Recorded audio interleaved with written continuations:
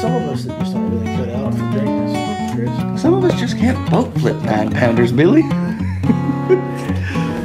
That's why you lost him right there. That's right. Because you didn't just boat flip his big old butt. I know. You just got to get their head coming up and then just pull a little bit, just enough to get them over the gunnel, baby. Dude, I was in an awkward position.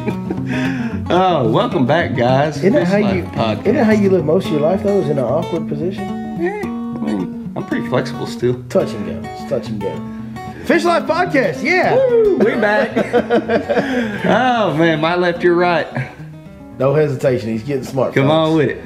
It's Billy Lawson, your Lake Fork guy. That's who I am, guys. Yeah. In case you didn't know. For you YouTube folks, y'all can read. Never seen one of these before. Oh, Scruff McGruff over here. Yeah, we're going to bring it to a halt with Inside 2. We keep breaking records. Yeah. We're off the rails within the first couple minutes this week. That's how we did it. We didn't even make a minute. We started off the rails. We just started off the rails. Oh, man, That's kind of how we live our life, in awkward positions and off the rails. We need to get a crane, get this train back on the track. Somebody needs to get the train back on the tracks. Man, what is going on? Dude, this weather is going on. This weather's going on. We had another flood last week. But we got warm nights. Things are looking up. From the day we're actually filming this, by the time you guys are hearing this, this will have already taken place. But several warm nights in a row. We got a little bit of light rain here and there this week. Nothing drastic. Shouldn't be any problem. But a lot of warm nights and a full moon. Actually, as we sit here, there's a full moon tomorrow night. I was looking at it as we walked out tonight. I was like, You see that thing? Bring them to me, baby. Come on. Bring them to me. Come on with it. That full moon's going to bring them in. And I'm going to tell you the big deal for me, I'm really excited about. I just watched the Bassmaster Classic. We're going to talk about the Bassmaster Classic tonight. We are. Congratulations to Hank Cherry. That was awesome. So we're going to talk about the Classic. Just watched that today. And then a few more days, the MLF Bass Pro Tour, which for me, this is my biggest event of the year because it's on Lake Fork, and it's all like the big names. Yep. The whole Bass Pro Tour roster, they're hitting it at such a good time. They're showing up like 3 or 4 days after a full moon, which is an unbelievable time to show up. Like that is about as good a time to show up. A full moon in March, 3 or 4 days after that, that's about as good as it gets. Typically on Fork, right? That's about as good as it gets. So the fishing should really pick up this week. It should build throughout that tournament. I'm excited. Oh yeah. I'm as excited for this MLF Bass Pro Tour tournament on Lake Fork this week as I have been for any tournament I can remember in my life. Yep. Well, and you know, as far as the foreseeable future, as far as the eye can see, the weather is really going to cooperate with this deal, and it's liable to just. The only thing I can say, if there's any guys that want to go sight fishing, like me, I would love to sight fish all week. It's going to be a challenging week to sight fish. We're going to have a little bit of wind. Right. We're going to have a little bit of rain, which is going to break up the surface, and that it's hard to sight fish in the rain because it clutters up the surface. You can't see through it as well.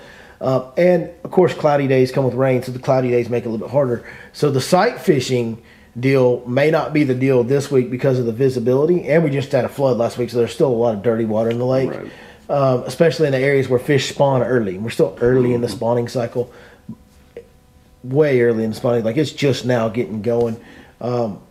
So there's going to be some challenges to the bed fishing guys that are wanting to do that. I don't think this tournament's going to be one bed fishing. I don't think it would have been one bed fishing if conditions were right because they count every bass. Right. And if you find the right group on the right point, staging, you're going to run away from anybody that's trying to sight fish. You're just going to catch them so much faster. But we're getting all off into that, and this is just supposed to be the intro of what we're talking about. So tonight we're talking about the Classic. We're talking about Bass Pro Tour on Lake Fork this week, the Goat Lake. We also have your Lake Palestine tournament just ended today. It did. And he did not top 5, folks. He did not win. Nope. He did not have a great couple days here. So we get to talk about the punishment. Yes. Because you were so confident about your chances at this tournament on a lake that you live on in the springtime. You just knew you were going to do good. We even said if you don't win, you have to agree to let me pick a punishment from viewer recommendations. So we're going to pull up the viewer punishments tonight and find us a punishment for Chris. And we're going to document that, guys, and film it for you that watch on YouTube. We'll film it. I hope it's an outfit for Lake of the Pines. I don't know. I'll have to see. That's my decision to make. No, I know. I'm just saying those are my hopes. Because you're not going to tell me what to do, Chris. I just want to be comfortable in my own skin. Oh, you're going to be uncomfortable in whatever I pick. I can assure you that, sir. So stay tuned for the punishment announcement. We'll save that one for the end. So here, okay, let me transition into this thing. Okay. We talked about current conditions. You know, we've had some flooding. You know, we've had some cool nights in the last couple days. Yeah. Kind of knock water temps a little bit down. Yep. But not bad. Just a little bit below 60, terrible. Like not anything crazy. Well, see, I saw a lot different, but I think from what I'm hearing from a lot of people, I got a lot more rain than y'all did. Because...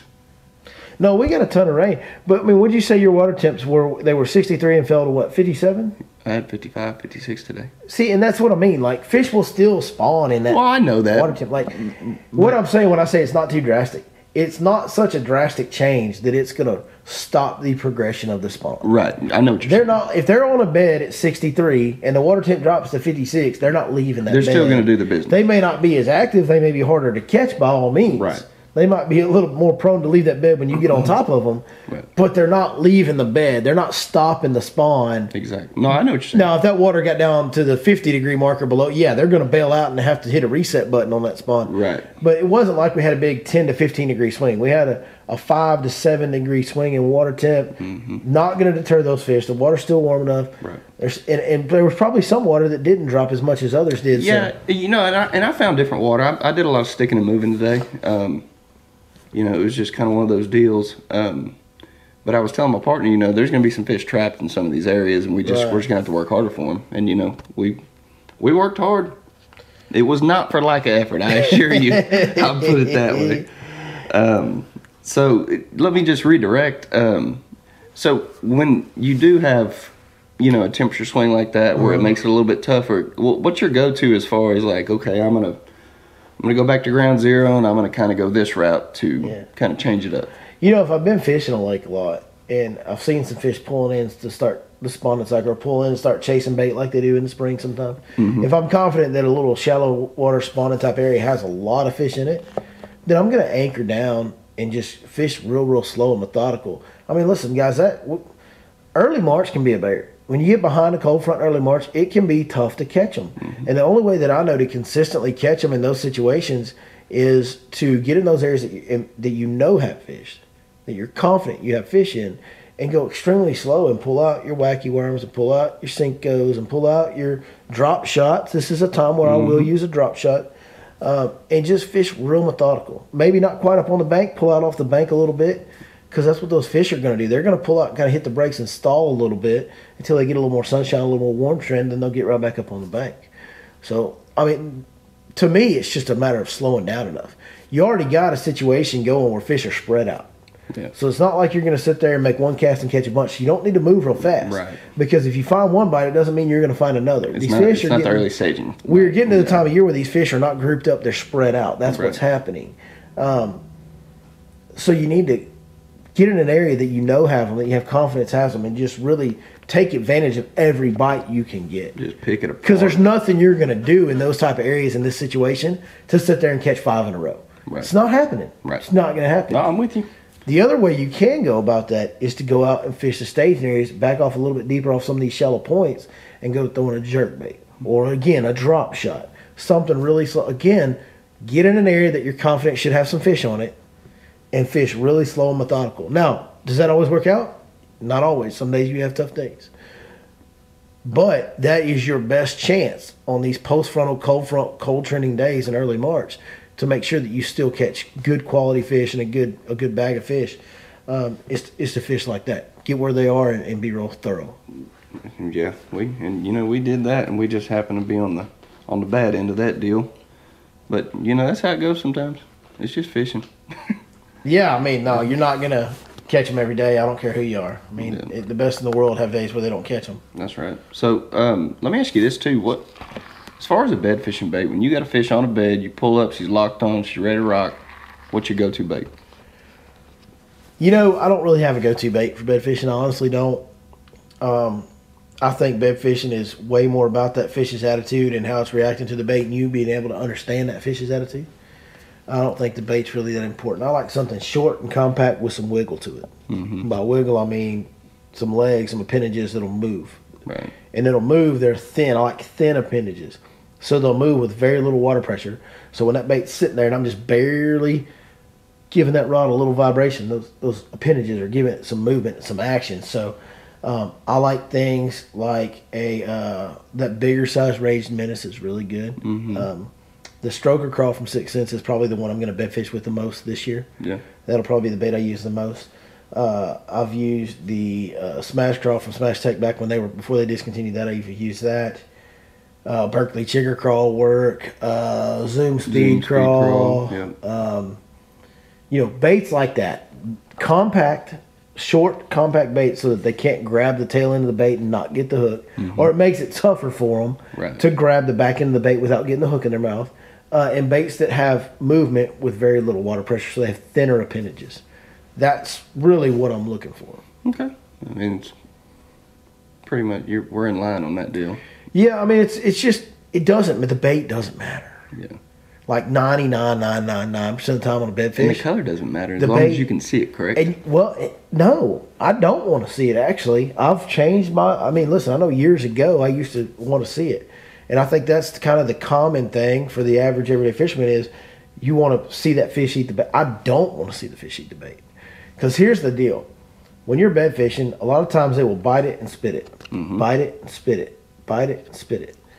Well, if you see your bait go in that fish's mouth and you swing and that fish is in the middle of spitting out and you rip that bait away and you don't hook that fish, you're going to spook that fish most of the time. Yeah. You're going to spook that fish and it's going to set your clock back. Not that you can't still catch that fish, but you're going to spook that fish. It's going to take longer for him to settle back in and bite again. But if I don't see him bite the bait, and I'll feel him, when they bite and spit it, and I don't see him biting it, I'll feel the bite and then I'll feel the spit. Because I'm paying attention to the feel, I'm not watching, right? So I'll feel the fish bite it and spit it. But I'll also, on the other hand, when that fish bites it and moves with it or bites it and holds it, I'll feel that too, and that's what I'm waiting for.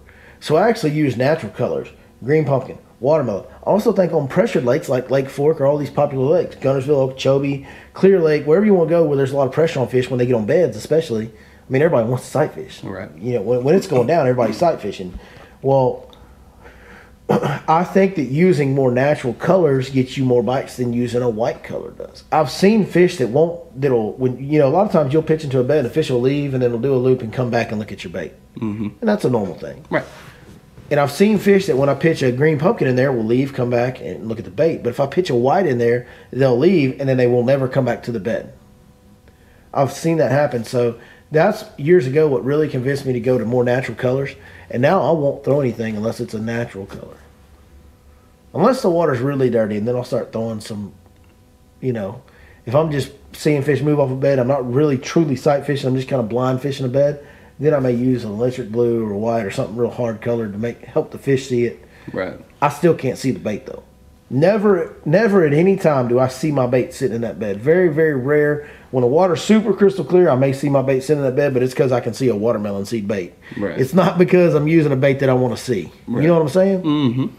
So how do you decide distance on a bed fish? Let me ask you that. The distance you position your boat.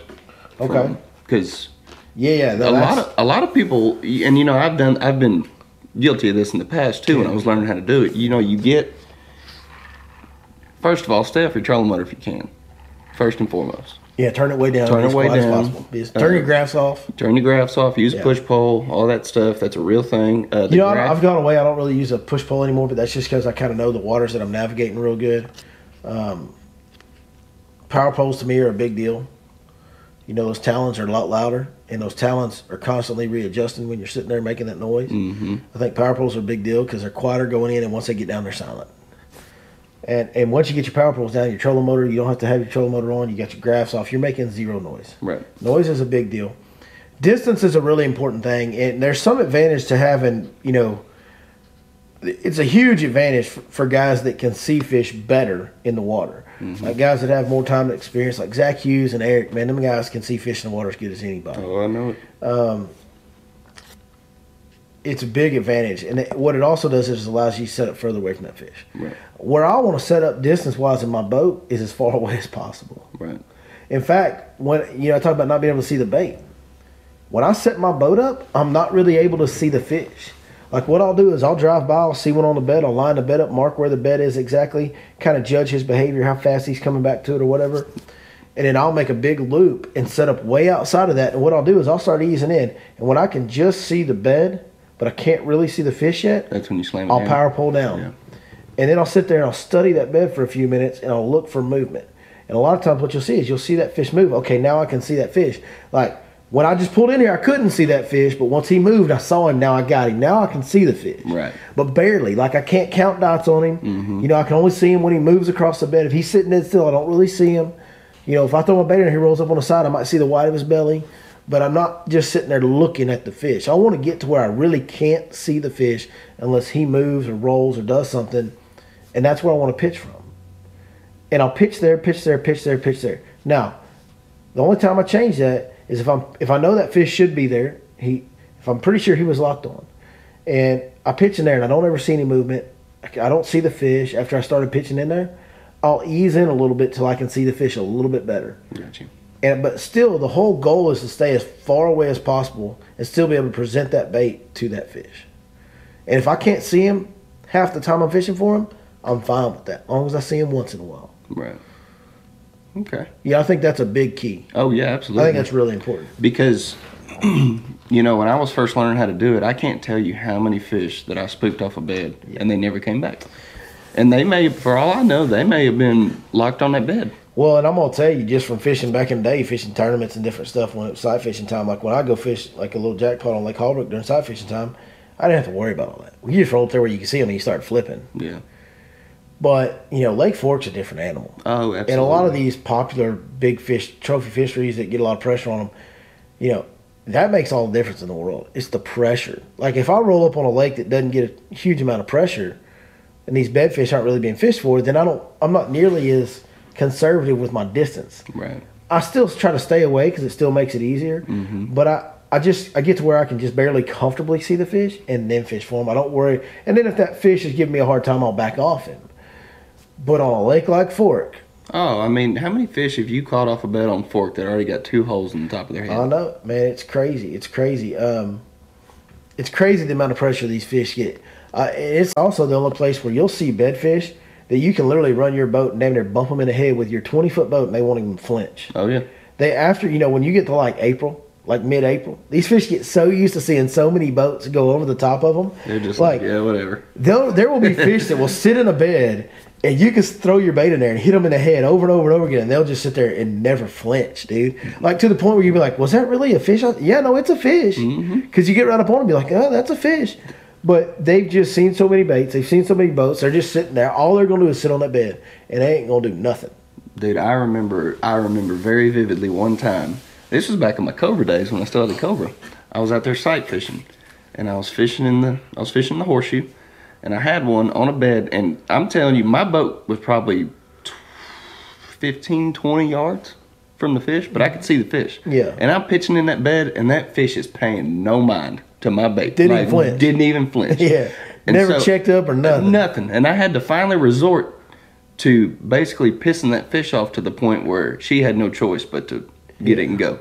But I ended up catching her, but it took 2.5 hours. Yeah, so about the only thing you can do if you get a fish like that is to get kind of perpendicular to the fish where you can throw across its head and get like a 3/4 or 1 ounce jig or Texas rig, just a big heavy weight, pitch it past them and just hit them as hard as, like, pitch the bait past them, get it on the ground, point your rod down and snap it and hit them as hard as you can in the gill plate and just do that until they start doing this.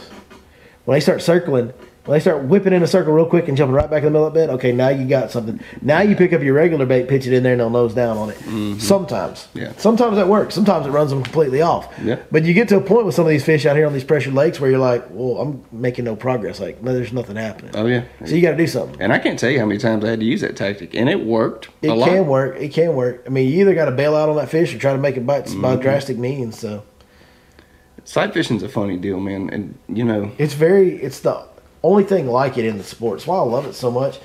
We're limited on how long we can do it because of the seasonal nature of it, but it's just there's nothing else quite like it in the sport. I love pulling up, looking at the fish on the bed, doing my loop, because that's the whole reason I asked you about that, because I was sight fishing with a friend of mine one time, and I said, that's bedfish. And he's just sitting over there looking. He said, oh, yeah, it is fish on a bed. And I just kept cruising. I cruised another 50 yards. Yeah. And he was like, we're not going to fish for that fish. I said, hold on, Bubba. We're going to get back around. And then we got back up on it. Yeah. And I don't know. Yeah, and that, speaking of that, one thing I'll do is didn't mean to make this a sight fishing seminar tonight on the podcast. Yeah, no kidding. But here we go. Well, I mean, it's that time of year. Yeah, it is. So I'll go into a cove and I'll get pretty close to the bank where I can see them real good, and I'll actually turn my trolling up a little bit and try to make them move to make me see them. Mm-hmm. And I want them to run off the bed, and I'm judging how locked in they are by how far they run, how fast they run, and how likely they are to come back, how quick they come back, how enthusiastic they are about getting back on that bed as I cruise by them. And I'll literally cruise by them until I've spotted 3 or 4 or 5 that I want to fish for, and I'll mark every bed in my mind. Then I'll loop back around and start at the beginning, staying way out off them. Okay, now we caught that one. Now we'll move to the next one, catch that one. And that's kind of how I do my deal. But sight fishing is great, man. It's so much fun. It's so much different. It's a mind game. It's a battle of wits between you and the bass in every way possible. And then when you do hook them big ones, especially, it's close quarters combat. It's chaos. There's usually, in a lake like Fork or these East Texas lakes, there's wood and grass to deal with, and it's a fight. A bunch of big splashes going on. Water flying. It's just pure chaos, man. And so it's great that way, too. And, you're not fishing with big 50-pound braid. I mean, a lot of times you're fishing with fluorocarbon line, so it's a challenge. You're not fishing with your biggest, most heavy action rod because you're real close on your hook set. If you get too big a rod, you'll rip the bait away from them. So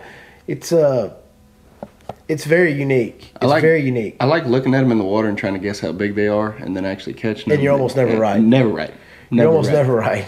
Never right. It depends on the water clarity and the depth they're sitting and the angle you're at, but they can come out bigger or smaller than you think. Oh, dude, I've had some come out and go, man, I thought that was 4-pounder. It's a 2-pounder. I've had some come out and go, man, I thought it was 4-pounder. It's a 7-pounder. Yeah. Oh, yeah. Like, I've had it both ways. One extreme to the other. That's right.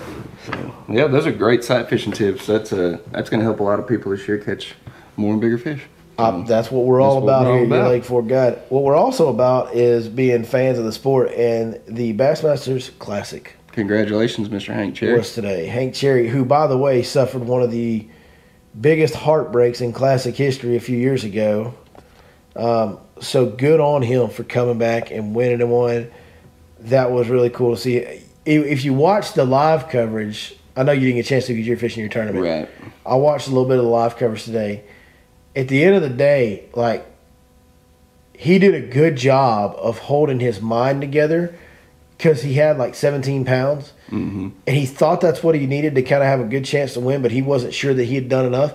And it was all he could do to keep himself from spinning out. Like, being a fisherman that's been on the water a lot, fished enough tournaments, like, I know where he was at mentally.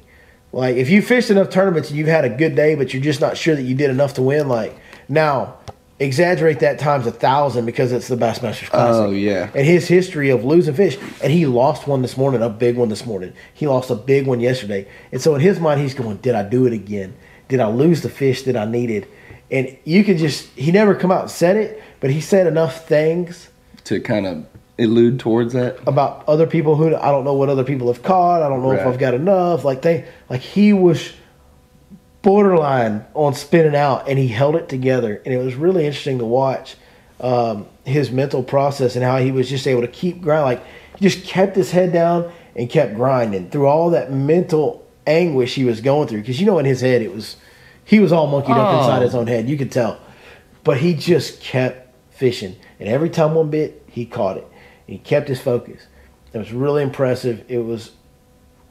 That's one thing about the live that you just don't get on the TV show is you get to see these guys go through the whole mental process of the tournament day, and that was a really interesting dynamic with Hank. Well, I will say with the live, that is one thing that I actually do really enjoy about the live portion and the Bass Tracker, because they're not just flipping over to this guy because he just caught a 6-pounder. Yeah, he's just sitting there talking to him as Marshall, whatever. Just you kind of get the inside look of the mental aspect, and just kind of what's going through their head, because they're open books. Bro, if we're being perfectly honest, it's a little bit like baseball. Sometimes it's boring. Yeah, oh, yeah. Like live coverage of bass fishing tournaments at times is a real snooze fest. But you get guys, like. But if you're thoroughly into the sport, like especially with something like the Classic, with the Classic, like, it's such a big deal. And then the mental aspect and the history with Hank and the losing the fish, it just made that, for me, it made it I was just into watching what he was saying and trying to figure out what he was thinking as I was the fish he was catching. It was very interesting. So let me ask you this. How was he fishing? Was he cranking? Well, no, he was throwing a jerk bait on Bridge Rip Rap in Gunnersville, surprise, which Hank Cherry throws a jerk bait as much as anybody on planet Earth. That's right. But he was also flipping some docks, and he caught some fish off docks, and it's something he resorted to at the end of the day. He had some areas on that bridge he was wanting to get to that were just crowded. And that, you know, you go to Gunnersville, them guys are going to deal with that on the MLF this week at Fort. Oh, yeah. They're going to go to pull up on a shallow point, and there's going to be 2 or 3 boats in there. They ain't going to be able to fish it.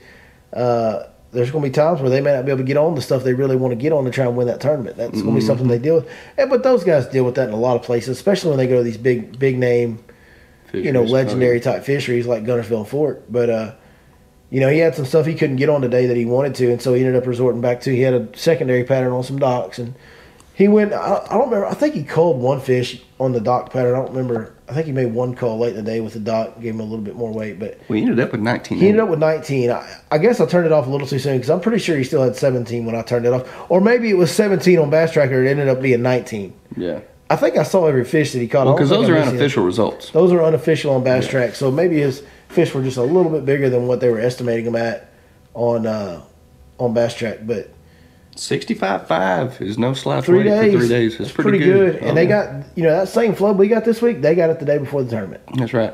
So they had a lot of adverse conditions to deal with. Well, they had cool trending water. They had, you know, colder than you would like it, dirty, rising, flooding water, just like we did. So it was tough. But, you know, Hank Cherry, man, that was great. It was really fun to watch him. The mental dynamic of it was really fun for me. You know, I had Stetson picked. Stetson had a good tournament. He had a really good tournament. I would have been happy to see him win it. That dude is a hammer. He's a really good fisherman. He's a really good guy. I have somebody that I know that knows him personally pretty well, and he's a really high quality individual. So let's just kind of round out some of these names in the top. We'll go to the top 15 just to make it fair. Seth Fighter at 4. As we go into this, there's something we got. I mean, the elephant in the room, especially as much as we're going to talk about MLF here in a minute. This is my whole deal, man. Like, and I know there's people that say, oh, they'll make new heroes or whatever. I don't want them to make new heroes.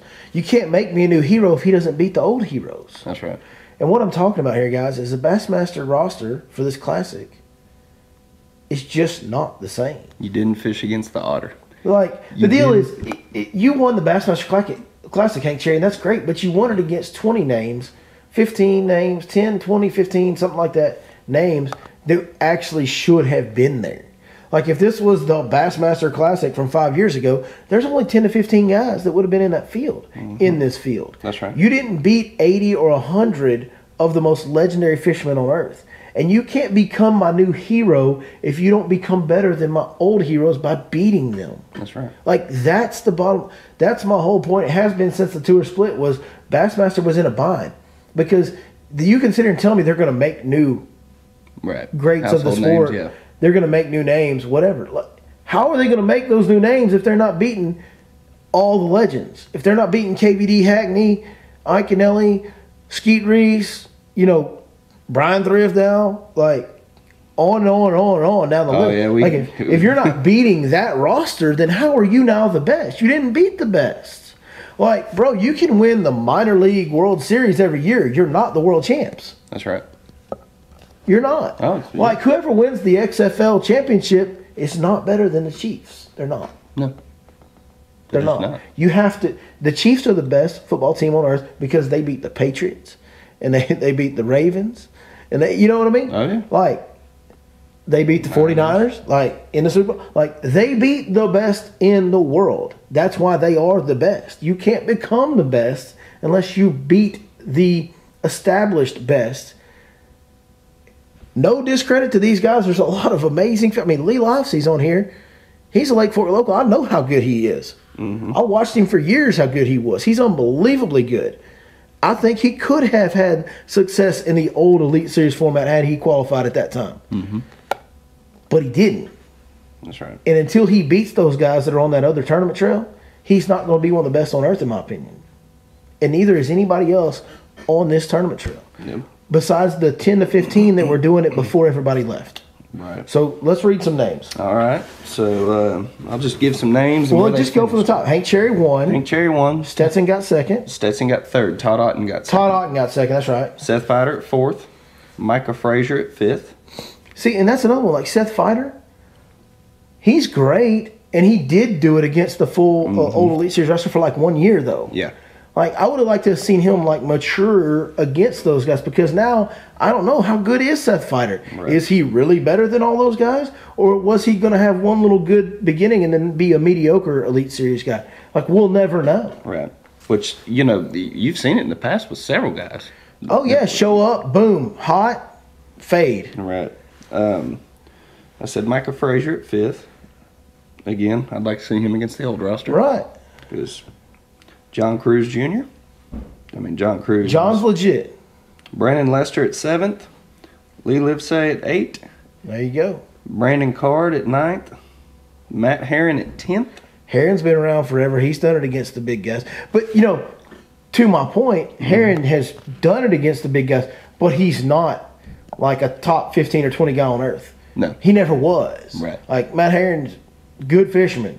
He's very, very good. And he won at least one tournament I know of against the full Elite Series field back in the day. Yeah. At least one, probably more than one. Yeah. I'd have to look it up. Yeah. But what I'm saying is he wasn't like a week in, week out contender. He wasn't an Angler of the Year contender. Like, he's not one of the best on earth. Right. Jason Williamson at 11th. Jason Williamson's been around for a little while. Speaking of one that peaked and was great, Yes. and then faded, there's one right there. Hey, over the last 5 years, Jason Williamson, I love watching him. He's a fun dude to watch, and he's a good fisherman. But no offense to any of these guys, you're not in the top 20 over the last 5 years, Jason Williamson. You're not one of the top 20 fishermen in the world. You're not. Right. Skylar Hamilton at 12th. Don't know who that is. Don't even know who that is. David Mullins at 13th. Keith Combs at 14th. He's legit. He's legit. He's legit. So we've got so far. So let me see that list real quick. Yeah, go ahead. So we've got I think we've named off 6. Stetson, Seth Fighter, John Cruz, Matt Herron, Keith Combs. Is that dangerous? Chris Zaldane is at 16. John Cox is at 21. Hunter Shryock is at 25. So after the top 25 of all the guys that qualified for the last day, that's all the names out of that list that belong with that list that I would of say the best. belong in the list of the best that would have normally been in a classic field. Right.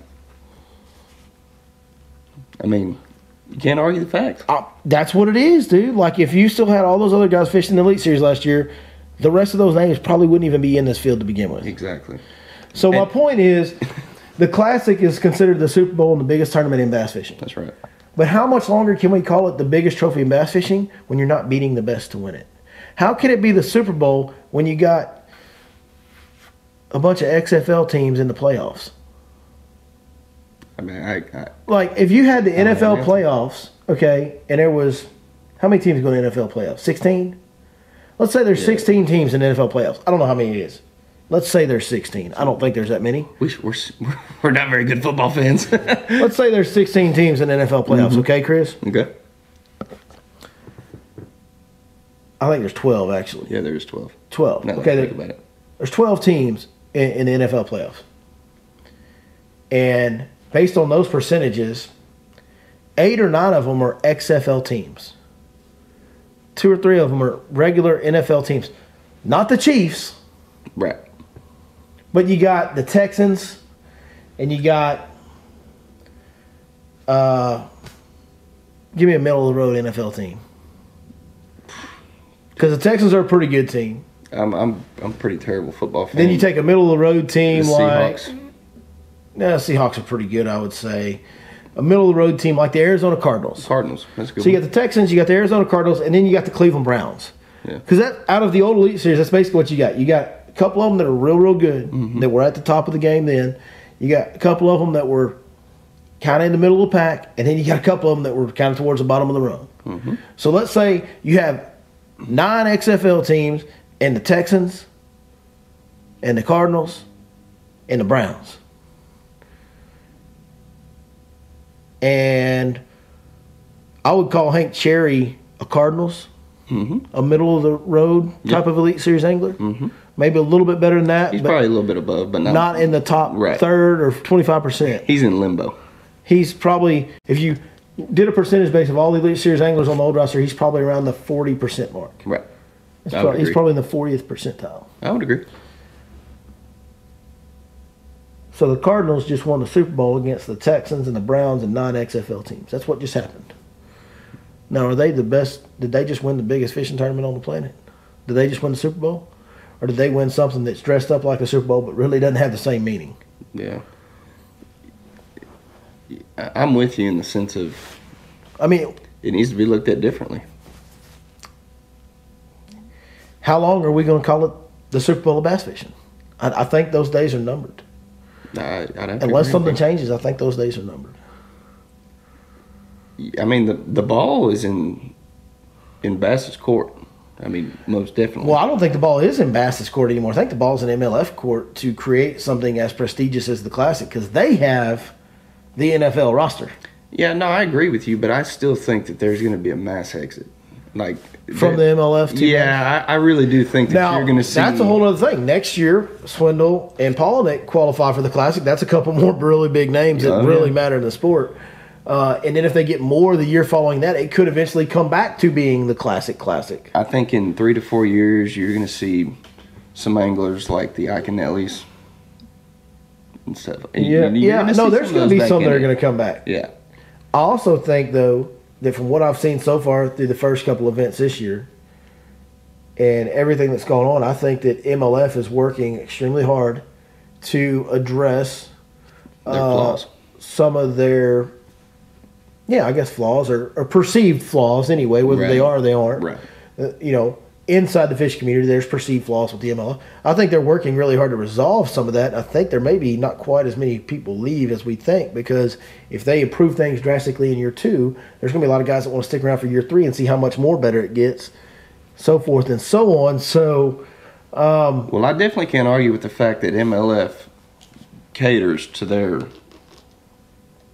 their players, so to speak, in a much better fashion. They did some stuff that changed the whole sport. We've talked this blue in the face, but I mean, as far as the no entry fee and all, they changed everything and made everything better for every tour level tournament fisherman on earth. They really made leaps and bounds steps to do that, and I just think they are striving to really make their tournament the best, their trail the best it can be, make their television program the best it can be, make their live stream the best it can be, and if they can do all those things and get anywhere close to the production value that Bass has with the roster they have, and they can consistently catch the big fish like they have been so far, it's a wrap. Done deal, Bass. Sorry for your bad luck, but the you Red lost. Crest is going to be... You lost. Yeah. Like if the Red Crest starts happening at Lake Gunnersville and they start catching 8-pounders, and it's Edwin and Kevin and you know what I'm saying? If it's all them guys doing it, Let me just ask you, what would you rather watch? Listen, all it's going to take is one... I don't even know where the Red Crest is going to be next year, but let's just say it's at Gunnersville because they just had the Classic at Gunnersville. So let's make it the same playing field to make everything even. Fair. So let's say the Red Crest next year goes to Gunnersville. And let's say you have Jacob Wheeler, okay, and Kevin Van Dam, okay, and give me one more name that you really like. On the MLF? Yeah. Give me just a name you really like watching. Just one guy that you really enjoy watching. Name Jason Christie. Great name. Great name. And I'll throw Edwin Evers in there. So let's see, you got Jacob Wheeler, Kevin Van Dam, Jason Christie, and Edwin Evers. And these 4 guys are on Gunnersville, okay? And they've been duking it out. Every fish counts. Reset it, start over, duke it out. And these 4 guys have survived to the final day. And we're on the final day of a Red Crest Championship. And these dudes are throwing 6 to 8 pound fish at each other, counting every one of them. And they're catching a 5-pounder and a 4-pounder and a 3-pounder and an 8-pounder. And the scoreboard's going like this with that buzzer beater deal all the way to the end of the period. Dude, one event like that and the Classic's over. I agree. One Red Crest like that and the Classic's done. Because when you got those names, when you got Edwin, Kevin, Jacob, Jason, Chris, when you got those names going, first name guys. I say Edwin, who do you think of? Right. Yeah. Nobody. I say Hank, who do you think of? Cherry? Williams Jr.? Yeah. You know what I'm saying? Absolutely. When I say Kevin talking about bass fishing, you know who it is. Absolutely. Stetson, you know who it is because that's a very unique name. Correct. But if I say Todd, Yeah, you're not gonna say Faircloth. Yeah, you're gonna say Faircloth. Like, Yeah. you talking about Faircloth? Yeah. You know what I mean? Like, Or Bobby. yeah, like that's my point. Yeah. These are guys that we all know on a first name basis. You get 3 or 4 of those guys duking it out in every fish counts format, and they're throwing bigs on the board in one Red Crest event like that. Oh yeah, it's a wrap. Classic's done, dude. Yeah. I mean, it'll never be done. I don't think it'll go. But I would have never thought the Forrest Wood Cup would go away. And where is it? She gone. I'm just saying, folks, you can't. It's always in all sports, whether it's bass fishing and professional level sports. Evolution. Whether it's bass fishing or football or baseball or soccer or golf or whatever it is, the Jimmies and Joes are more important than the X's and O's at the pro level. That's right. Because at a certain level of any sport, there's a lot of guys that are really good. Oh yeah. And it's the Jimmies and Joes that matter, not the X's and O's. And what I mean by that, on a football field, we all know what plays everybody's running. You know, there's very few exceptions to that. There's very few new schemes that come out that surprise people. Right. It's about the Jimmies and Joes and them being more talented, hardworking, like execution. And then when it comes to selling a product and creating brand name recognition, it's definitely about the Jimmies and Joes. Oh yeah. And there's no arguing that BPT has the Jimmies and Joes in spades, son. Yeah, it's not even close. And not, not to say that all these guys in the Elite Series couldn't compete with these guys. We're just never going to know. Right. That's exactly right. It's not that they're not good enough fishermen. It's that they're not getting the opportunity to compete against the established best. So that's the problem. Okay, I just wanted to clear that up so everybody didn't think that. I said it earlier. Lee Lofsey from Lake Fork. I know how good he is. I've seen him do it on a day-to-day basis. For years, I've seen him be the most consistent big fish catching dude in this region. For years, I've seen that happen. I have all the faith in the world. I told everybody when Lee went to the Elite Series and all the other guys were gone, I'm like, dude, he's fixing really do, and he's done really well. Yes. I thought that he could have competed against the old roster. Yeah, for sure. I told everybody that before. I think that he's good enough to compete against the BPT roster. I think he is. But it sucks that we're not going to see it. It sucks that we're not going to know. You know what else I'll be anxious to see, too, is whenever, because, I mean, it's inevitable. You're going to have some guys leave that BPT deal. I'll be anxious to see who they go and try and grab. Yeah. And I think it's some of those names that we just talked about, honestly. I mean, yeah. I think they'll try to get John Cox. Yeah. Because he's a hot name. They're going to try and get Stetson. But the other thing is, too, as guys start to leave, they're going to establish the qualifying deal through the FLW. There's still a lot of good fishermen on FLW. Oh, yeah. Some really solid ones that'll. And here's what's good. You want to talk about making some new names. Take some guy that you've never heard of that's fishing the FLW tour right now, because there's plenty of that. Right? And let him come spank up on some BPT dudes. Like, we've heard of him because we're from here. Right. Daryl Gleason at Toledo Bend. Right. Who had a great FLW opening event on Rayburn. Mm-hmm. Take a guy like Daryl Gleason, who's been in the game for a long time. Daryl's got to be close to his 40s. He's in the upper 30s for sure. I would say a little bit older than me, I think. Mm-hmm. I think that's right. So he's got to be getting close to 40, I would think. But somebody that the rest of the nation's never heard of. Right. But he's a guide on Toledo Bend, been a local tournament hammer for a long time. Really good guy, really good fisherman. Well, he goes and fishes the FLW tour. And then he qualifies into BPT. And then he goes up there and he lays the wood to Kevin and Wheeler and Jordan Lee. And now all of a sudden Daryl Gleason is a household name across the country. That's right. Just like that. Overnight. And the guys that are Meanwhile, Kelly J.E., not Kelly Jordan, but Kelly J-A-Y-E, who is a great fisherman. Absolutely. And could compete on the old Elite Series, in my opinion. Agreed. Yep. Nobody knows who he is. Right. Other than hardcore fans. Right. You know what? Hardcore fans know who he is. Nobody else knows who he is. That's funny. It's funny you say that, because somebody the other day was like, "Yeah, I wonder how Kelly J's gonna do on this event." And I said, "Dog, he's on Bass Pro Tour." And he goes, "No, Jay, not Jordan." And I was like, "Oh." But that strengthens, that strengthens the point, right there. When you say Kelly J in the bass fishing world, you think of Kelly Jordan. That's right. I couldn't say it better myself. Yeah. Let's move on, because we went on that one for a while. So let's move on to the event that's coming up this week, the event of my century, my life, my year. Woo, boy. Because for the first time in ever, your heroes of the sport, all of the biggest names, the best roster in fishing that has ever been assembled, is coming to my home lake, the Goat Lake, the greatest trophy bass fishery of all time. They're coming this week. The Goat Squad is coming to the Goat Lake. Yeah. They should have named that deal. They should have named it the Goat Pro Tour. The Goat Pro Tour. Yeah, this is going to be an interesting deal because they've got this every fish counts format, which creates a whole new dynamic. Fork is not, in my opinion, really a numbers lake these days. It can be. It has its moments where it can be. Yeah, not this time of year, though, especially. Even this time, but it has it. There is a way to fish it for numbers. Right. Not something I've ever done because I've always looked at Lake Fork because I'm going there to catch one. That's right. You know, that's kind of how I've adopted it and fished it. That's been my mentality. But it's going to be really interesting to see how these guys break it down. And it's a big fish time of year, as you alluded to. I mean, you still can fish for numbers, but this is primarily a big fish time of year. Not as many bites. I was trying to think. And most of the time we say it's easier to catch. It's a lot easier to catch 4 2-pounders than it is to catch 1 8-pounder. But on Lake Fork, this time of year, it's kind of not. Yeah, no, it ain't. It's kind of not. No, I was thinking on the way over here, I was like, you know what? I'm thinking to myself, I wonder. I started thinking about what weights it's going to take. Oh, man. And I was spinning myself out, dude. But you can't do that because there's such a wide range on what it could be. I know. That's what I'm saying. With all the flooding and muddy water, and the water's still a little bit colder, like it could be kind of tough on them numbers-wise, and it might only take 30, 40, 50 pounds a day to lead your period, right. To lead your day. I was just trying to come up with a formula, and I was like, man, there's so many factors involved, and there's so many big fish. Something like 10 to 15 fish for 40 to 50 pounds could win your day. Right.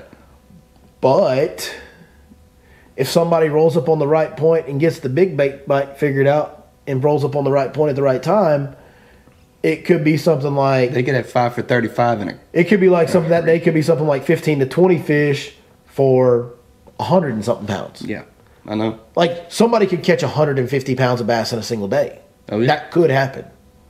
That could happen. Pretty rare this time of year to catch enough numbers to get that high. Like, it's going to be hard for somebody to go out and catch 30 or 40 bass, which is what you have to do to get 150 pounds. Right. You have to go out and catch 30 bass minimum. That's a 5-pound average at 30 bass. That's right. Like, you're going to have to, even on Lake Fork, you're going to have to catch at least 30 bass to get to 150 pounds if you do everything right. But it could happen.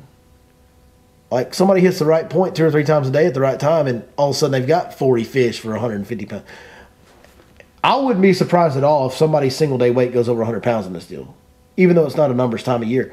100 pounds wouldn't surprise me a bit. What I'm anxious to see is how many of these guys are going to catch 7, 8 fish bags that are over 50 pounds. It'll happen. Or over 60 pounds. Hey. Where a best 5 bag would have been a 40-pound sack, like that could happen. I'm going to go out on a limb here, and I really don't even think it's on a limb. There will be a Sri Lanka caught in this event. That's a limb. A 13-pounder? Has there ever been... I don't believe so. A 13-pounder caught in a tour-level event? I don't believe so. I've seen some high 11s. Maybe back in the Dean Rojas Toho deal, he might have caught one over 13. That would make sense because he had the single-day weight record. He had like 45 pounds one day. I don't know. We need to do some research on that. Comment below if you know, has there ever been a 13-plus caught in a tour-level event? We're talking FLW Pro Tour level, Bassmaster Elite Series, or we know it hasn't happened yet in the Bass Pro Tour. We know that hasn't happened yet. That would be crazy. I mean, it could happen. It could happen. I mean, for sure, there's going to be multiple double digits caught. Oh, yes, for sure. There's going to be multiple 10-pounders caught in this event. No doubt. I'd be shocked if there wasn't. If there wasn't multiple double digits. I agree. Caught. Dude, I'm telling you. And I want to state this for the record. Fork has not been fishing good. No, yeah, it's been tough. It is not, but I think it's about to get good. Like, me saying Fork's going to fish good for these guys is total forecasting based on the full moon being tomorrow, warm nights at the beginning of the week they're going into. Now, the one thing that can't happen is if this rain that we've got forecasted picks up volume and intensity, it could screw this whole deal up. Right. And make it real, real tough. Because if we get a whole bunch more rain, we've already had a bunch. Like, it's just going to get tough. It's going to spread everything out, put them in flood. It's just going to, watercolor's going to change. They're going to open up all the gates. Like, it's going to get tough if we get a lot of rain this week. It will get tough. That's right. And we do have rain in the forecast every day, but it's all light rain. Yeah. right now. Right. But it's Texas. Yeah. So we reserve the right to show you all 4 seasons in one day at any given time. Hey, if you ain't seen 90 degrees in early March, Texas says, I got you, hold my beer. Or if you haven't seen 50s in July. That's right. We'll do that sometimes too. Like, hey, we might snow on Easter. It might be 50 degrees one morning and then by the next afternoon be 110. Like, that's right. It might snow in April and May. Like, we've had that. Like, you never know what you're going to get weather-wise here. So, I'm telling you, though, I don't know why I think that. I just really do think that there will potentially be a sharelinker caught. Well, it's full. Listen. Y'all heard it here first.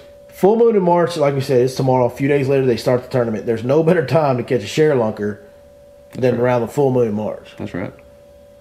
That's traditionally over the years, over all the sharelunkers that have been turned into the program, Lake Fork around the full moon in March is the #1 time to catch a sharelinker. I wouldn't be surprised to see it happen. So, I just wonder if enough people are going to fish, which, you can catch sharelunkers on the shallow point. Well, so go ahead and say what you're going to say. I'm going to follow it. Go ahead. It'll be funny to see how many people fish for bites that big, specifically bites that big, because you know as well as anybody, to go up against a double-digit fish, to fish for that fish, you fish completely different than you're going to fish for a 7-pounder. Like, it's just facts. You can certainly increase your odds of catching double-digit by fishing differently. Exactly.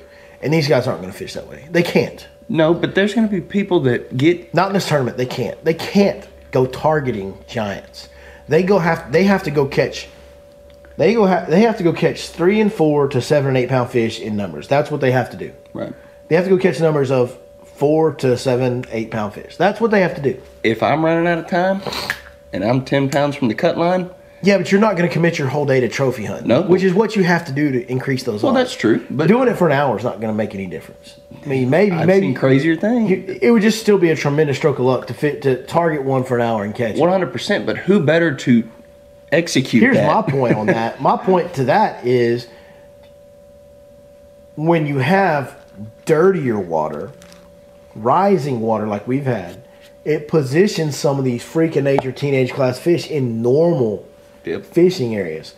The biggest fish that's been caught out of Lake Fork over the last several years, we had about maybe 5 years ago, I believe it was Mr. James Quisenberry, caught a 16-pounder on live bait out deep. Mm-hmm. But since then, the biggest one that's been caught the last 3, 4, 5 years has been a 15-pounder that was caught on a black and blue jig in about 3 to 4 foot of water, flipping a piece of standing timber with a black and blue jig. Now, do you know what the conditions were when this happened? Similar to these? Dirty, rising, early to mid-March, slightly cold water. Early spawning time, rising water, dirty water, pull that 15-pounder from spawning in 6 foot, 7 foot of water. Because what happens is over the years with all the pressure, these big giant fish that get just tremendously huge spawn deeper than you can see them. They don't spawn. Right. Very rarely will you see a 13-pound fish spawning where you can see. I sight fish Lake Fork as much as anybody on planet Earth over the last 5 years. Period. Nobody's done it more than I have. Not being arrogant, that's just fact. I'm as adamant about sight fishing as anybody, and I fish as much as anybody on planet Earth on Lake Fork. I have looked at more beds on Lake Fork than anybody else over the last 3 or 4 years. Mm-hmm. I've never seen what I thought was a 13-pounder on a bed. Never. I've seen some 10s, some 11s, some 12s. I've caught 10s and 11s, mm-hmm. Off beds.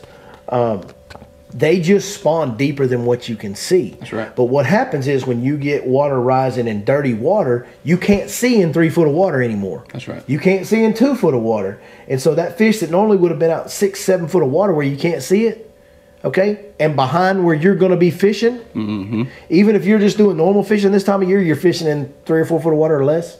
Most of the time, most people are. The numbers of people are fishing in 2 foot of water, 3 foot of water, 4 foot of water. Mm-hmm. That's about as deep as they're fishing this time of year. That's right.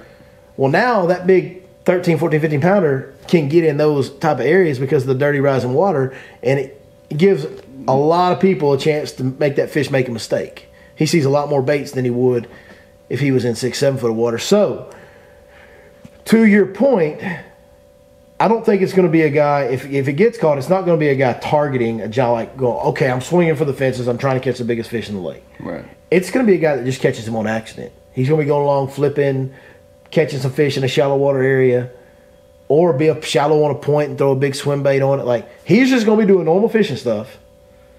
And one of them big ones is going to push a little shallower because that water's dirty and rising, and it's going to be, that's how it's going to happen. And there's not a better assembly of anglers. Oh, yeah. To fish all that normal stuff that the everyday angler fishes. They know. And they're going to. And they'll execute at a much higher rate. I was just fixing to say they'll execute at a much more efficient rate. A lot more. That is going to be. I just think, I don't know. For whatever reason in my mind, it just, I'm excited. Well, there's a lot of places fun to go in your mind with this tournament because of the time of year it is. To me, I think it's as fun building up, thinking about it, leading up to it, absolutely, as it's going to be watching it all. Oh, the hype leading up to it is as good as any of it. Like, I'm so excited for this tournament because just all the stars. Well, it's not, and listen, it's not ideal. Like I said, it has been fishing tough, but there's a lot of things working in the positive this week that could make it a great event. With, like we've said it, I beat it over the head tonight, but warm nights, every night leading into the tournament is 58 or higher. So the water's going to be warm trending all week. Full moon to pull them in tomorrow night. Cloudy conditions, which is going to make them shallow fish get even more shallow and active. Dirty water, which is going to push them up on the banks. Rising water, push them up on the banks. Like, a lot of things are going our way to make it the potential for this tournament. The potential for this tournament is scary to think about. It's mind-boggling to think about what could happen. Now, one thing I've learned about Lake Fork over the years, oftentimes when you think A, B, and C is lined up, she'll go over there and say, no, it's ZYX. That's right. She can be tough when she has no reason to. Like, there's some of them days when you walk out and it's like, if you read the bass fishing books, we fixing to whack them, and you can't hardly buy a bite. Like, I've seen that happen on Lake Fork. So I'm reserving my promises and guarantees on anything other than I'm really excited for this tournament. There's a lot of things that could potentially be amazing and awesome, and I cannot wait to see how it all unfolds. Yeah, it's exciting. And she will. Mother Fork will definitely humble you. Oh, man. I've never seen a lake that's as temperamental as far as, like, you can be on the deal. Oh, yeah. You can be on the deal catching 30-pound bags 2 or 3 days in a row. The next day, run back to that same water with the exact same conditions. Nothing's changed. Everything's perfectly stable, and not get a bite on that pattern. And you're like, what do I do now?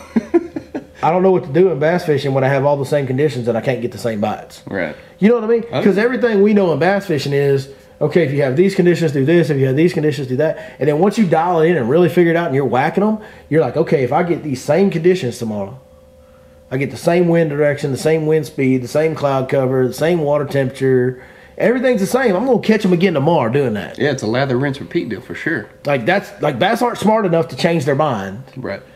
They're just not supposed to be.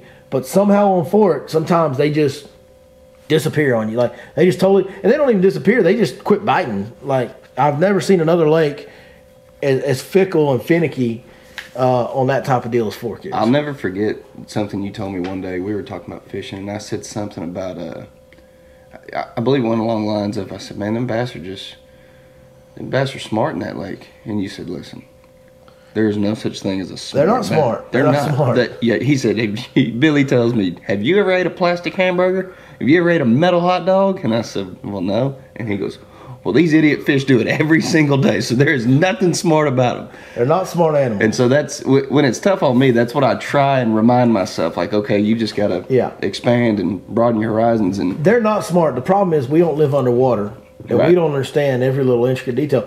But to that point, that's what makes Fork kind of a unique deal and really confusing to me at times is I could have all the same stuff. Right. Like all the same conditions where they should bite the same thing again, and they don't. And that confuses the best of us. Like, when that happens on Fork, and when it happens, you're just like, then you just start tying on different baits and throwing the kitchen sink at them and pray something sticks, you know, because, I mean, that... Well, it's just like sometimes, you know, they'll be keyed in on gizzard shad, and then the next day it's bluegill, and you're like, why? And listen, there's people, you know, I've had people ask me a couple times this year already. It's kind of a unique, I didn't used to get this question very often, but I've thought about this a lot with living here and fishing Lake Fork for the last 10 years like I have so adamantly, that's something that maybe not everybody knows is that, I just started guiding here. This is my 5th year guiding, I think, something like that. You're going on number 6, aren't you? I don't know. Something like, I don't know. Anyway, yeah, I mean, it's... all the days run together. Well, I guess, I think I started part-time guiding in 2015, I think. That's right. Anyway. Yeah, nonetheless. So, people have known that I was around the lake since then. Mm-hmm. But what most people don't know is since the beginning of 2010, the end of 2009, beginning of 2010, I have fished this lake religiously. And I mean religiously fished this lake. Every spare chance I've had. So, in that time, over that 10 years, I've had a lot of time to sit and kind of think about and internally analyze what is it that makes Lake Fork so different. Because, folks, make no mistake about it. If you've never been to Lake Fork or you're watching this tournament, you've never heard of Lake Fork or whatever the case may be, you've heard about it and it kicked out some big fish, but you really don't know the full history of it. Let me explain one thing to you right now. No other lake in the history, and there's data to back this up. This ain't just a homer bragging on his favorite pond. No other lake in the history of bass fishing has kicked out the number and consistently kicked out the number of trophy bass that Lake Fork has. Facts. It is a special place. We call it the Goat Lake because there's no other place like it. In the history of the Texas Share Lunker program, over half of the fish in the program came from one lake. The rest of the state combined can't keep up with what this one lake does in producing 13-plus pound fish. And then if you want to go to 10 pounders, it does that. If you want to go to the top 50 all-time caught, like 37 of the top 50 fish ever caught in the state of Texas were caught at Lake Fork. Okay? Put it in perspective. There was just a 49-pound bag caught on Rayburn. Still isn't as good a trophy fishery as Lake Fork. That was the biggest tournament bag ever weighed in the state of Texas, but... It's still... Do you know how many 50-pound bags have been caught out of Lake Fork? Oh, yeah. They just weren't... Because we don't have tournaments. They don't document. We never had tournaments because of the slot limit. That's right. That's what's so amazing about Lake Fork is there's never been the tournament, the big national level exposure on it. So people don't really... For all the legend talk of it, unless you're here and you really think about what's going on, you don't really realize how special this place is. Okay? Think about this, folks. They've been fishing Lake Sam Rayburn, Lake Gunnersville, Lake Okeechobee, Clear Lake, Lake Falcon. These big tours have been fishing those many times for years and years and years and years and years. Last year was the first time the Bassmasters ever came to Lake Fork. Mm-hmm. Now we got BPT. Bassmasters is coming back. But there was 4 years where they fished something called the Toyota Texas Bass Classic. Mm-hmm. Look at the weights. In fact, there was only 2 years that they fished a best 5 format. I'm sorry, there was 4 years. They did it back in like 2006, 2007, or 2007, 2008. They did it. That's right. But it was a team combined event. It wasn't your traditional best 5 right. format. There was 2 years where they had an individual tournament with some of the best fishermen on planet Earth. 2014 and 2015, best 5 counted. You weighed them in the boat, but you got to count all your slot fish. Best 5 counted. 2014 was the best, and it was a 3-day event. And these were the top like 25 from FLW, top 25 from Bassmaster, something along those lines. Yeah. It's 40 or 50 guys, some of the best fishermen on planet Earth, tour level type event. Small field, but in 3 days, not 4. It took 110 pounds in 3 days. Folks, that is the greatest 3 days of best 5 tournament fishing that's ever been recorded. 100%. And they've only done it on Fork 3 times. They've only fished that type of format on tour level 3 times ever in the history of bass fishing. How many times have they fished Rayburn? 30, 40, 50? Oh, yeah. Maybe more? Tons. How many times they fished Gunnersville? 100? Like, Okeechobee, 100? They fished 3 times on Lake Fork in the best 3 days of tournament fishing weight ever accumulated in a best 5 format on tour level event is at Lake Fork. It's a special, special place. Dude, I'm going to, after this tournament goes down, I'm going to go through and I'm going to try and find, there's a way to break down every fish caught for every angler. I want to sort out best 5 bags and I want to see. That would be tough to do, but yeah, you could do it if you really dug into it. I'm sure the information's there. If you dug into it, you could do it, but that would be a tough deal to do. Because that would back the comparison, like 100%, and we could just be like, look, here it is. And we're going to get a Best 5 format come early June. That's right. Bassmasters will be here first weekend in like June 2nd or something. And make no mistake about it, they're going to catch some weight. They're going to catch some weight. Like, as long as nothing, like last year, they would have caught 30 pounds a day for sure. But the weather, the lake, literally, just like what happened in Guntersville, the lake flood. Here's a good comparison for you. Guntersville, arguably one of the best tournament fishing, bass fishing lakes in the history of bass fishing. You can make a case for it to be way high on the list, for sure. I wouldn't argue with it, not one bit. Yeah, I wouldn't either. Guntersville just had a lot of heavy rain, some flooding conditions right before the tournament started, right? That's right. They caught the average of 20 pounds a day for Best 5, won it, right? Last year, Lake Fork in May. Fish don't weigh as much in May as they do in March, by the way. Correct. They don't weigh as much in May as they do in March. No. Lake Fork had tremendous flooding the night before the tournament. It still took 28 to 29 pound average over 4 days to win it. 115 pounds over 4 days. So, Guntersville, Fork, still 8 to 9 pounds a day better with flooding conditions the day before the tournament. I'm here to tell you, when the fish are skinnier. Our customers were catching 30 pounds a day on their Best 5 leading up to that event. If they would have fished that tournament the 4 days before they actually fished it last year, that 130 pounds at Lake Falcon was done. It was gone. I mean, literally, our guide customers were catching 30-pound bags almost every day. Right. And then we had that flood and it got tougher. But those guys, being who they are, they're really good fishermen. They figured it out. Yeah. You know, good amount of them figured it out and caught a lot of big fish. So it is what it is, man. I mean, people can say, well, Lake Fork's not what it used to be. There's a lot of like I hear this quite a bit. Lake Fork is not as good as it used to be. It's still better than anything else. 100%. For big bass, it's still the best on earth. Where I was originally going with all this before I got off on my roller coaster, went chasing a big old squirrel. Yeah, that's like a rammy rag. And the reasons that Lake Fork is so good, there's a lot of them, and I've thought about it a lot. And the reasons that Lake Fork is so good, is because Texas Parks and Wildlife put a lot of time, and effort into making it good. But you had kind of a perfect scenario here. What you had was very fertile land to start with, thick, lush forest. Northeast Texas, where Lake Fork sits, gets as much rainfall as you can get without being considered a rainforest on Earth. Out of anything that's not considered a rainforest, Northeast Texas is as wet of a climate as there is. Very thick, lush, dense forestry around here. Very fertile ground. Very fertile ground. A lot of good farming areas, a lot of fertile soil, fertile grass, all that stuff. So you build a lake in a fertile environment. Great. Also, the contour changes. A lot of contour changes. It's not a big flat bowl. Okay.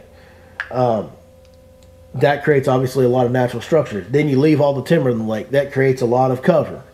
Right? For years and years and years, when they filled Lake Fork up, the majority of the lake was unfishable. You couldn't get through all the treetops and timber.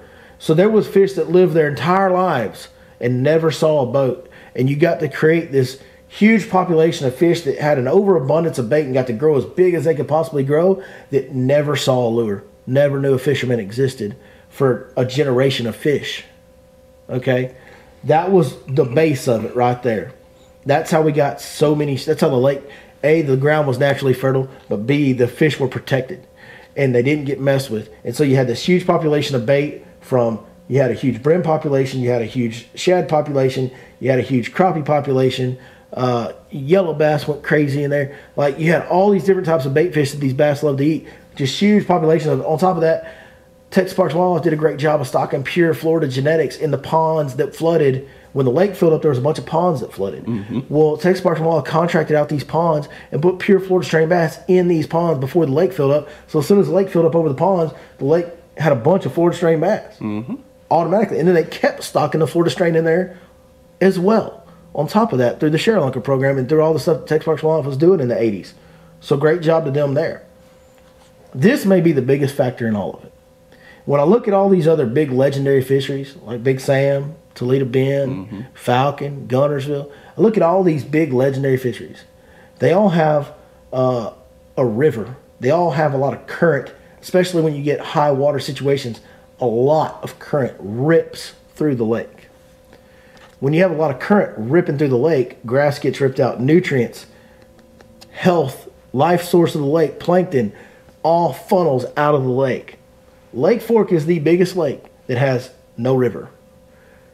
So it's just basically rain runoff and backwoods creeks that fill up Lake Fork. I think that creates a situation where Lake Fork keeps its own.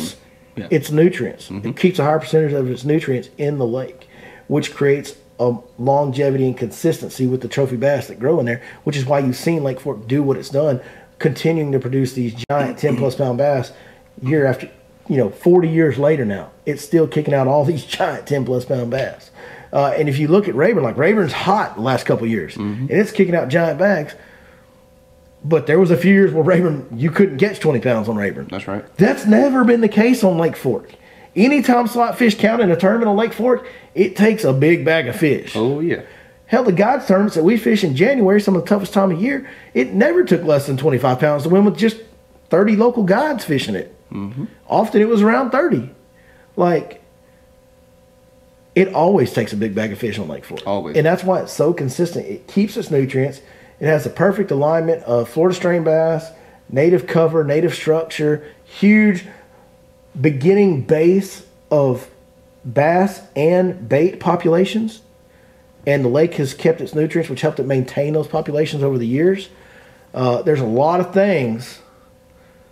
One other thing that's helped it, really consistent water levels over the years. It was built as a water source for Dallas, but the pump system that they built on there never got fully functional until about 3 or 4 years ago. So for the first 35 whatever years of the lake's life, no water ever got pulled out of it other than the runoff going through the spillway. Right. So a lot of factors have basically, stars have aligned to make Lake Fork the greatest trophy bass lake of all time. We've got the greatest bass fishing talent roster of all time colliding a few days after the full moon in March. Hence, all the big talk and all the excitement. And I'm really excited. Jacked. Really excited about this. It's going to be a lot of fun. I don't know how many times I've been graphing on Lake Fork and just seeing all the bait and be like, dude, these fish don't got to eat what I'm throwing. That's one thing about graphing on Lake Fork. It don't do you any good to find bait because you can find it everywhere, Jack. Oh, dude. It's everywhere. That is probably as healthy a bait population. One of the toughest lessons I had to learn was I'd go, man, look at all the bait out here on this point, and I get all excited, be like, there's got to be some bass around. I fish it, and nothing. Yep. I don't even stop on bait anymore. Dude, like, I'm telling you, if I don't find a school of bass, I ain't stopping because just because there's tons of bait doesn't mean there's going to be bass there. There's tons of bait all over that lake. It's unbelievable. Really, the only time... Talk about stars aligning. Also, let's talk about this for a second. You know why Lake Fork can be so tough and so confusing sometimes? The stars align on that too. Probably the highest percentage of pure Florida strain bass in the state of Texas. Florida strains are more temperamental than northern strains. Yep, that's right. Hands down, the most pressure per acre of any lake in the country, really, because Lake Fork's not big. It's only 27,000 acres. Lakes like Rayburn, over 100,000 acres. Falcon, 80,000 acres. Toledo Bend, 180,000 acres. Okeechobee, Clear Lake, big like that. They're way over 100,000 acres. I don't know what they're huge. Lake Fork's only 27,000 acres, and it has as big a reputation as all those lakes. That's right. So we get more pressure per acre, more pressure per bass than any other lake in the country. So you've got Florida strain bass that are temperamental. You got all this pressure, and they're never hungry. Never. The bait source is so unbelievable. These fish are, like a lot of times the reason we catch fish on reaction style baits and we throw chatter baits and lipless crankbaits and deep diving crankbaits and all that type of stuff, we're always trying to create reaction bites from these fish. And that's why I adopted that, was because I came to this thought process years ago of, man, these fish are harder to catch than the rest of them. And you hear people say that, and when you start thinking about all these factors, it makes sense why. So I've always gone with, okay, either got to finesse them or react them. I'd much rather get them to react than finesse. And that's kind of what, but that's why those fish can be here today, gone tomorrow on Lake Fork. Because just like the stars aligned to make it a great fishery, the stars also kind of aligned to make it a little bit of a tough fishery. And some of the same things that make it great also make it tough. and so that's kind of how all those things work together for me in my head. That's my theories on Lake Fork over the years. But there's no doubt, man. You got the greatest trophy bass fishery of all time with the greatest roster of all time about to hit it. They're all about to collide this week. And I'm hoping that she shows up and shows out and everything. You know, I have a lot of Lake Fork pride, so I hope she shows off. But either way, I'm gonna have, even if those guys struggle, I'm gonna have fun watching that. Right. Cause I'm be like, I know how that feels. Yeah. Feel you, big dog. But I don't think they will. I think they'll go out there and catch them. I think, you know, at least some of those guys will catch them extremely. I think there will be some that struggle. There'll be some big names that have a hard time on Lake Fork. But I think for the most part, those guys will go out there and catch them. The ones at the top will really be whacking on them. And it should be a very fun show. I'm excited, man. God, to watch. It's going to be great. It is going to be great. Man, I think that's kind of it, dude. That's a lot of Lake Fork talk. That's a pretty long podcast episode, and I just can't wait to see what happens the rest of the week. I can't either. Little look forward. We were going to talk about this tonight. We ran out of time. My punishment will be announced on the next podcast. Well, no, we told the people we're going to do it. We need to do that. Chris, explain why you suck so bad. It is tough. That's a whole other episode in of itself, huh? Golly, how much time y'all got? Yeah. I just, you know, I zigged when I should have zagged, and just didn't. I don't know. Kind of spun myself out a little bit. Got about halfway through day one, and we had one in the box. Now, granted, it was a good one. Just didn't make the changes that I should have made. And, you know, looking back, that's always the easiest way to look at it. But today was better. Day two was better. But, you know, hit dang near 20 leading it after day one. And I told my partner, I said, dude, we're going to have to catch 30 to be even relevant.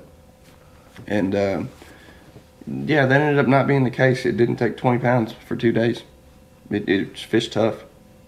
And Tell them about the tournament. Tell them about those guys that caught all that weight the first day, which made you think you had to really swing for it, and then they just like zero. What, they did zero? They zeroed today, yep. So tell them about that, because that was pretty wild. So the guys that were leading it after day one, I cannot remember, don't give me the line on the exact weight they had, but they were leading it after day one. They didn't end up winning, but they zeroed today. They ended up in the money, but yeah, crazy. But that just goes to show you guys. Here one day, gone tomorrow. Some of them weren't even here today, and that's what I experienced on Saturday. But I had, you know, if I'd have landed the fish that I had pinned up at the end of today, we would have got paid. But I didn't. All right, I got the winner. How much hair you got up under that hat? Not very much. I got the winner. We're doing Texas Kayak Adventures. I love it. You shave lightning bolts in his head if he does not top 5, which you didn't. And he has to wear pajamas and a Hawaiian shirt and purple Crocs for no win. So at your next tournament, you have to wear pajama pants, a Hawaiian shirt, and purple Crocs. Where the hell am I going to find purple Crocs? I don't know. ZW, can I borrow some? Can we get some LSU Crocs, ZW? Our South Louisiana buddy, Zach Watts. You guys, if y'all watch the channel, know who that is. If you don't, start watching the channel, I guess. I don't know. The lightning bolts in the head, though. And here's the deal. I'm going to shave the lightning bolts in your head live on the podcast. That's fine. We're going to do that. We're going to have to do the podcast on a Friday then, because I can't wear that to work. Your lightning bolts? Yeah. Well, you have to wear the lightning bolts in the tournament too. When's your next tournament? That's what I'm saying. April 18th. And it's a 2-day tournament. Thanks, guys. April 18th? And I got to wear that same outfit for 2 days. Yeah. I wasn't even going to enforce that. You're just doing that out of the goodness of your heart because you're a good man. Hey, man of my word. So we're gonna meet up together. Actually, we don't do the podcast live. So what we'll meet up together on Friday night. Do the lightning bolts. No word. You'll go fish your tournament in your pajama pants and your Hawaiian shirt and your purple Crocs. Then we'll film the podcast, the rest of the podcast after that. But we'll do a segment. Yeah. Actually, I think what we should do. You gonna come chase me around Pines and do live coverage? You gonna do Bass Tracker? Dude, if my kids didn't have a soccer game that day, I so would. Maybe on Sunday. But what I was gonna say is what we should do is I should put the lightning bolts in your head. And we should film me putting the lightning bolts in your head at registration Saturday morning in the dark. That'd be good. Like right there in front of everybody, I'm putting the lightning bolts in your head. That'd be funny. But that's too far away, and I got a soccer game that morning. Lake of the Pines is a ways away from your house. It's a little definitely bit of a haul ways for me. from my house. So we might not, that would be great if we could make that happen. But I don't know. Maybe we'll just have to see. Maybe we'll do it Sunday. We'll find a way to get it done. We'll figure that out. We're gonna film the lightning bolts going in your head. We're gonna get footage of you. You got to get footage of yourself wearing the Hawaiian shirt, pajama pants, and purple Crocs during the tournament. If you think for 1 second Cameron will not snap a picture of that, or even I need more than a picture. We need video of that to add into the podcast on that episode. I'll bring the GoPro and we can post it on the fish. So about a month from now, look for the podcast episode with Chris wearing this goofy outfit and lightning bolts in his head during a fishing tournament. So those who listen to this on Podbean or iTunes or I think Facebook, you're gonna want to get on the YouTube page. So when this out. you hear this episode on the audio format, yes, make sure you go back to your Lake Fork Guide YouTube channel and check out the video format. We'll put it right in the beginning of the podcast. That's right, to make it easy for you guys to find. Hey, what I'll do is I'll bring the GoPro and we'll just film the whole day. Yeah. Both days. I mean, whatever. And you better act like Ricky Bobby if you do something good at that tournament. Boy, you better tell. What? All I'll do with my hands. I mean, car ran real good. Yeah. God, if I catch a frogfish in that outfit. Oh. You know who I'm going to act like? I'm going to tell you something. I'm like Billy Ray Cyrus. April 18th at Lake of the Pines, if you don't catch a frogfish in that outfit, you all have to get punished again. Because if you can't catch a frogfish April 18th on Lake of the Pines, you probably ought to sell your stuff.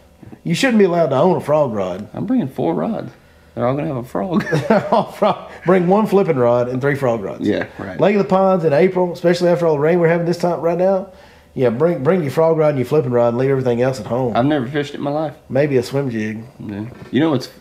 They eat a frog on that lake that time of year. That's what I've heard. Yeah, they do. I'm excited about it. Do. I mean, you know how it is, man. Sometimes you get humbled at your home pond, and that's what happened. So, adapt and overcome. Ask Lee Livesey.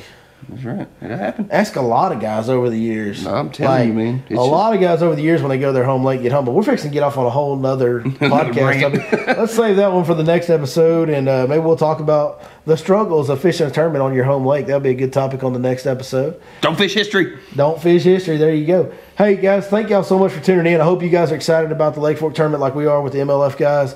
Hope y'all tune into that this week. Definitely everybody watch that. It should be awesome, awesome bass fishing coverage. If you love this sport, you just had a Bassmaster Classic. The very next week, you're going to have this tournament. Like, it's a really good time to be a bass fishing fan right now. Yeah, if you don't watch this one, you are not a fan of the sport. I'm just saying. Or at least keep up with it. You're right the first time. You're not a fan of the sport. Like, yeah. This is going to be an awesome tournament. I'm trying to be less harsh. Yeah, I hear you. But hey, we sincerely appreciate you guys listening to this. Go check out our fine sponsors, Skeeter Boats, Nautical Mall Marine, Smash Tech Custom Baits, 6centsfishing.com. If you go get any 6 Cents Fishing Baits over at 6centsfishing.com, punch in that code, Your Lake Fork Guide, get a 10% discount on all orders. If you're still listening to this podcast to hear that plug, you're my hero. Are amazing. You are certain. Comment below if you heard this part. Comment below. Let us know you heard the sponsor plugs so we know who the real ones are. That's right. Because you are definitely 100% a real one if you listen to all of this nonsense that we just rambled through. Chris, do that thing you do. West Side. Chase it up on me, dog.